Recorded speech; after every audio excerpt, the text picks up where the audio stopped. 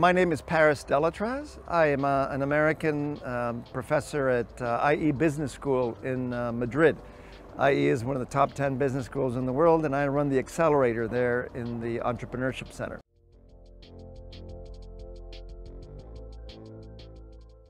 You should be focusing on making sure that you have the right team. You should be focusing on trying to validate those problems.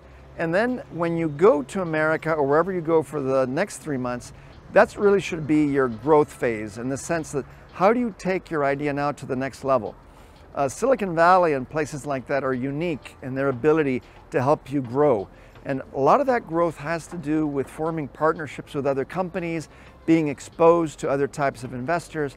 At the end of the day, a lot of the unicorns in the world have grown because they've managed to bring together the right group of investors that had really good contacts that gave them an edge in terms of being able to scale up. And that's what I think Czech startups should look to getting once they make that leap outside of the Czech Republic.